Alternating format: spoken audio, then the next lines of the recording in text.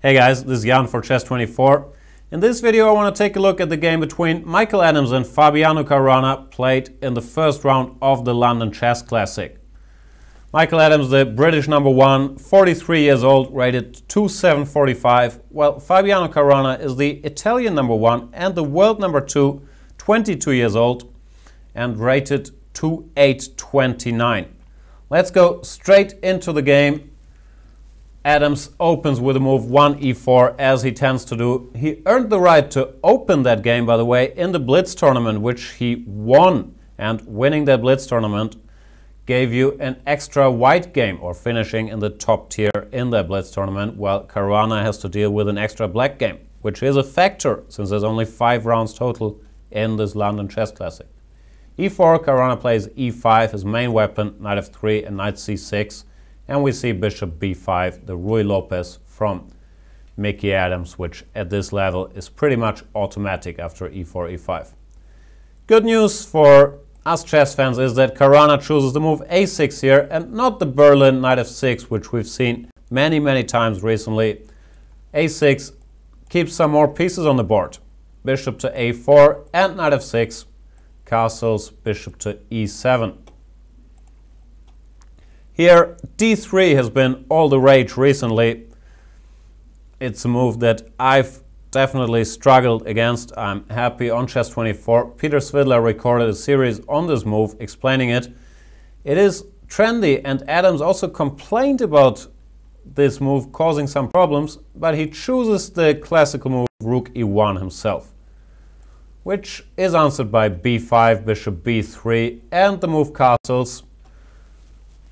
The main move in this position together with the move d6 and castles, very close to my heart because it is my favorite line, or at least it hints at my favorite line after c3, the martial attack d5, which not only Fabiano Caruana is a specialist of, Michael Adams, his opponent, is also a huge specialist, has played this move d5 with the black pieces many times, and he chooses not to deal with it with white, but instead plays the move d3, which is not one of the most popular moves in this position. It is popular without rook e1, but the combination of the two we don't see very often and is considered to be quite harmless. Black plays d6, d5 not such a good idea against d3, d6 the natural move, threatening knight to a5, now picking up the bishop, so white has to go c3, creating a nice little luft for this bishop here. Knight to a5, bishop c2 and c5. This is considered the principal antidote against this line. Black grabs some space in the center by knight a5, c5, and is now ready to arrange his pieces by going knight to c6 back and rook e8, bishop f8, h6, bishop e6, all of which we will see in the game. Knight d2, very standard knight maneuver from the white side. This knight is going to f1, knight c6, knight f1, and h6, always useful. Preparing bishop e6 in order not to be annoyed by knight to g5, and also stopping bishop g5 for all times, which is useful as well. Knight to e3, interesting decision. More often than not, this knight goes to g3 in these positions to keep this bishop open, but knight e3 also has its pros. The knight controls the d5 square, amongst other things. Rook to e8, bishop e6 looks like a perfectly good move here as well. But rook e8 is always part of the plan, preparing bishop f8 as mentioned. Here a4, I'm not sure, I don't like the move a4 that much, I gotta tell you. The reason is that white normally wants to play on the king side or in the center with d4 in such positions. And if you want to play on the king side, typical maneuvers are h3, knight h2, queen f3, knight g4, try to make something happen here. But then why open another front on the queen side where black will generate counterplay? I'm not quite sure what the thought process behind this is, because we can be fairly certain that Caruana is not going to miss the threat a takes b5. And he doesn't, he goes bishop e6, parrying that threat.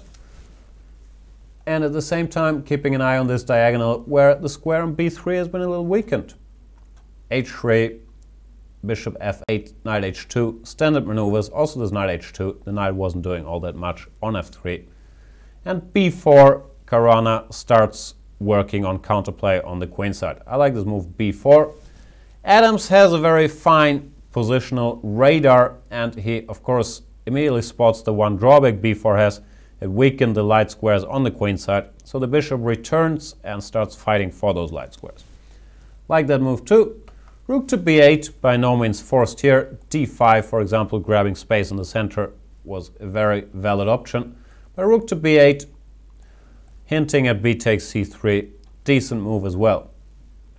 Here bishop c4 is a move which was criticized by Michael Adams directly after the game, saying that in the tactics that ensue, he did not judge correctly that black had that many resources.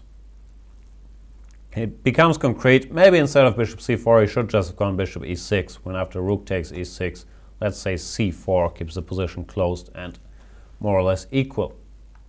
Maybe f takes e6 is possible too, but also here white has nothing to fear.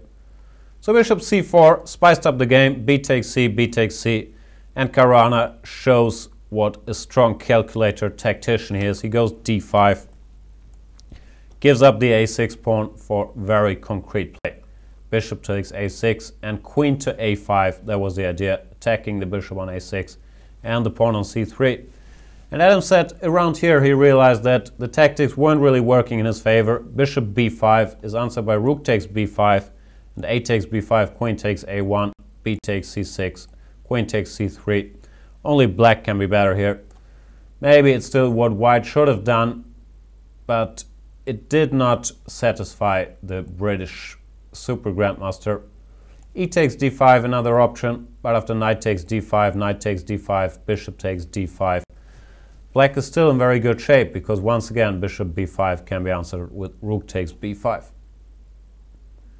So instead, Adams came up with a very creative move, c4, saving this pawn, leaving this bishop on piece, planning to win the piece back with a fork on d5.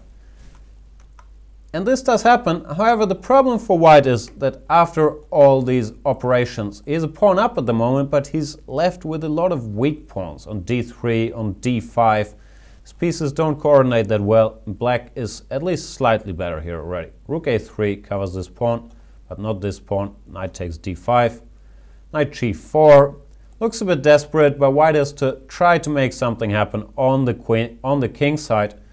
Now, some knight takes h6 might be in the air. You could maybe dream of some ideas with d4, followed by rook takes g3. Queen could go to f3. It's all a bit of a long shot, but there's something white has to do, and knight g4 is as good a try as any. Also, of course, attacking the pawn on e5, which is defended now with f6. Knight f1. Once again, we see Adams' talent for grasping small changes in the position very quickly. f6 defended this pawn, but it slightly weakened the light squares around the black king, and knight f1 aims to exploit that and immediately starts its journey towards these squares. Rook bd8, very logical, laying siege on the d3 pawn. You could argue that rook ed8 might have been more accurate.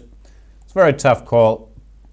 Which rook is always one of the more difficult questions there are. You could argue for both. Rook has a drop on e8, rook had a drop on b8 as well. So rook bd8 I think is fine. Knight to g3, and here is where Caruana decides to open the position even further, but it is a mistake that lets Adams back in the game in some way and changes the character of the position. He plays c4, which is very natural, activating his pieces to the max, and after d takes c4, it's not so clear if there's immediate knight jumps, but even queen takes c4, black's pieces would be overwhelmingly active, and this would be very good for black. So why is c4 not a good move? Because white has the option to sacrifice his knight here, get some pawns, and gain the momentum in the game back. Knight takes h6, Adams seizing his chance.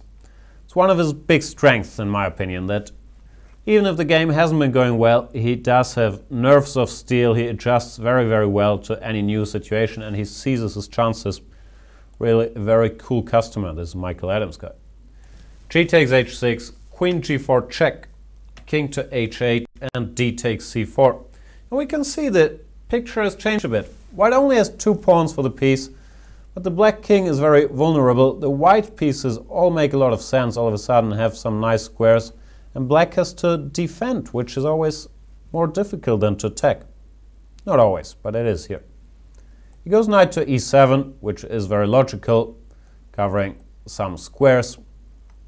But you could argue that he should have gone knight to f4, returned another pawn, but exchanged some material.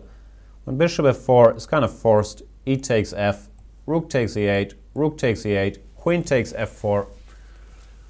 And I'm not sure who's better than white.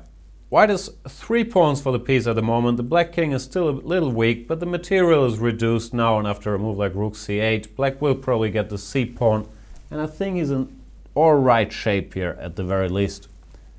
Maybe that would have been an easier solution. Instead of the knight e7, queen to h5, good move. This knight was forced to defend very passively. Knight g8, knight f5. It turns out that white all of a sudden has a very serious initiative here. It's very easy to play. Bring the piece into the game. h6 is under attack.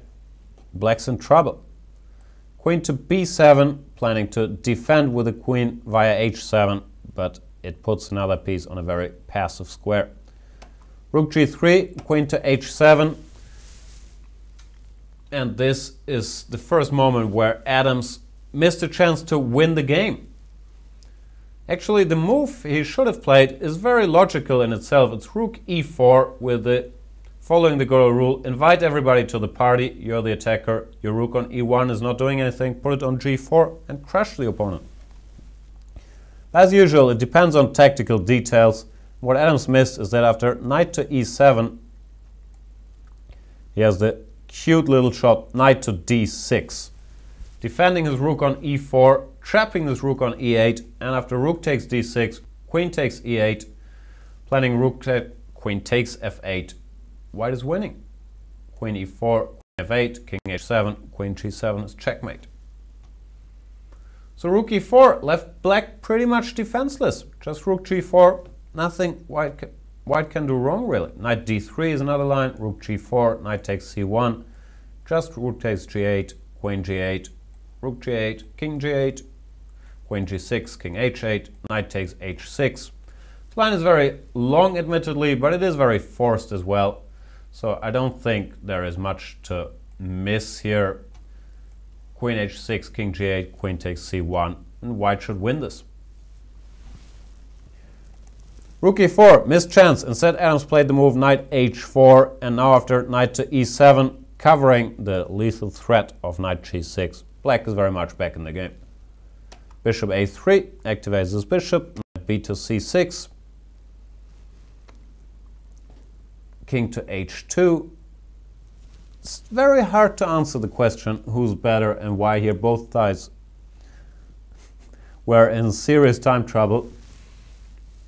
I believe it's easier to play with white. He only has 2 pawns for his piece, but his army is just a lot more active, while black has to be very careful not to allow any tactics, and his pieces are pretty passive. Bishop g7 is logical, puts his bishop on yet another passive square though. Bishop takes e7, Adams decides he has no more use for the bishop and would rather exchange it for an enemy knight. Knight takes e7, rook d1, cute little move. Exploiting that rook takes d1 is not very good because of queen takes e8 check. Set queen g8 was played, might be a good move, but once again looks very, very passive to put this queen so close to his king on the back rank, to her king. Rook b1, now that the queen has vacated this diagonal, Adams tries to activate that guy. Not gonna happen. Rook to b8, rook to d1 back. He wouldn't mind a move repetition. Caruana wants to continue the fight, plays rook e8, when this rook has no more good squares to go and has to allow the exchange. c5, mobilizing his last reserves, these 2 passed pawns. Rook takes d1, queen takes d1. The position is still complicated because black is so passive. And this is where Caruana makes a mistake that is out of character, because it's, I believe, a calculation mistake, and he calculates so well. Plays the move rook to b4, which looks very active and nice. Attacks the knight on h4, trying to chase it away.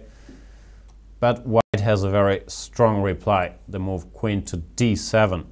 And it turns out that the exchange of this knight against this knight actually favors white, because his passed pawn on c5 or c6 soon becomes extremely strong and extremely hard to deal with once the knight from e7 disappears. So instead of rook b4, he should have played the move queen to c8, covering the d7 square, keeping an eye on the c5 pawn, and leaving everything to play for. After queen d6, rook b7, it's the good old question, who's better and why. It's very hard to answer after a move like a5. At the very least, black is fine.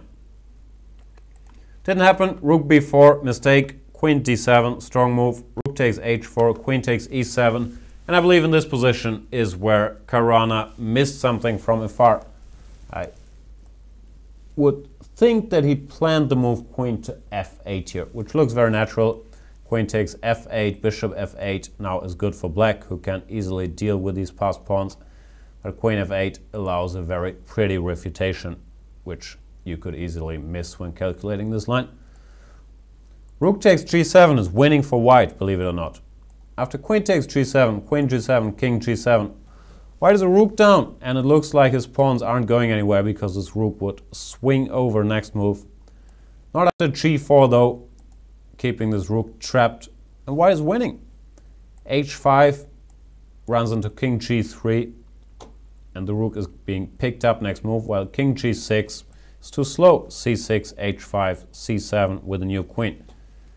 Not a tactic you see every day, going into an ending and then going g4, really trapping this rook on the h4 square. And I believe that's what Caruana missed from far away. Instead, rook d4, and now after c6, white's pawns become very, very strong. Although c6 was not even the best move, he should have gone a5 with probably a winning advantage after queen f8, queen b7, because both these guys are running and very, very hard to stop.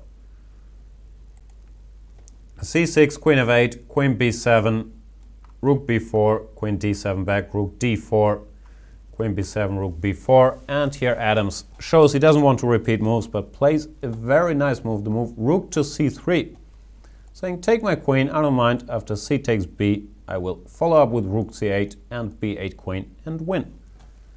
So of course that does not happen. Caruana intends to finally activate his bishop, which has been sleeping for a long time, with the move f5. But he's not quite in time anymore. The white c-pawn is just a major force here.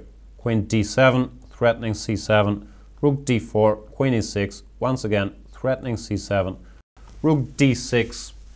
And here, yet another nice petite combinaison with queen takes d6. Looks fairly obvious at first. After queen takes d6, c7, white is getting a new queen. It's not that simple, because you also had to anticipate the move e4 check, which at the same time frees the bishop to pick up the rook. But it turns out that after the simple g3, bishop takes c3, c8, queen, king to h7, queen takes c3, white gets a queen ending with a pawn up. And not only is this a very annoying passed pawn, there's also some additional weaknesses in black's camp. These pawns, they're not all that easy to all defend, especially f5 could turn out to be a weakness. So Adams decides to exchange it with f4. Sorry, not Adams, Caruana decides to exchange it with f4, but that creates a new weakness on e4. And I believe this is a fairly straightforward technical win for Michael Adams, who was never short on technique, short of technique.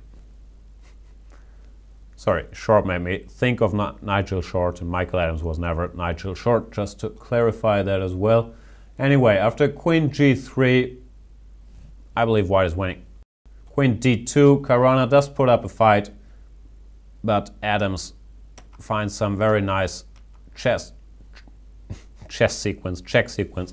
It is way past midnight, I'm not making sense anymore, ladies and gentlemen. We'll be done soon. Adams is going to win this game. King h8, this is the very nice check sequence I mentioned. because after queen a8 check here, king h7 runs into queen takes e4 with check, while king g7 was played in the game, but it also runs into queen takes e4. The cute point is that queen takes f2 check, which was the black counterplay. It doesn't work now because queen g2 is a counter check. And white wins the exchange of queens forced, and this pawn is gonna win the day.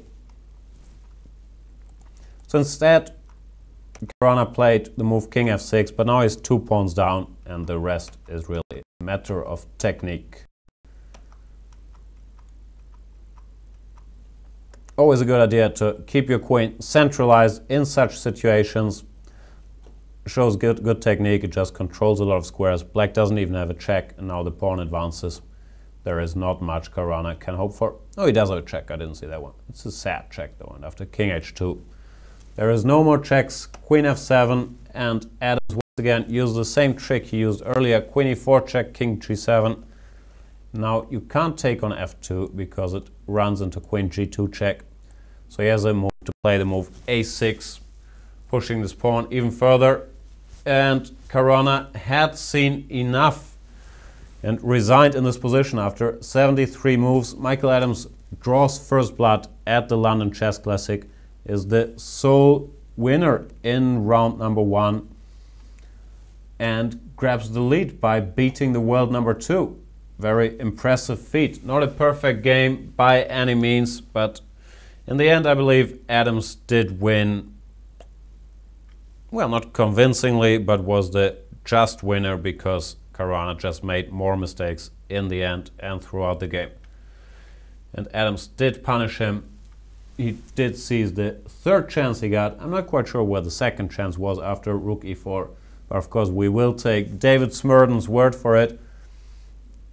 One final look onto the Chess24 site to see the standings after round 1. Not very exciting since Adams is the only one who won his game. They are using this 3-point system, which I've never been a big fan of, but it doesn't really change the standings all that much, so it doesn't really matter either way.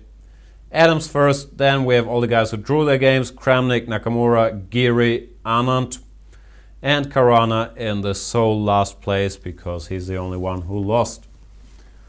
I'd like to thank you for your attention. I'm sorry for my rambling. It really is late, and I hope the players play like 25 moves tomorrow, then we can make the comments a bit earlier. Thanks for watching, and see you for the next round. Bye, everybody.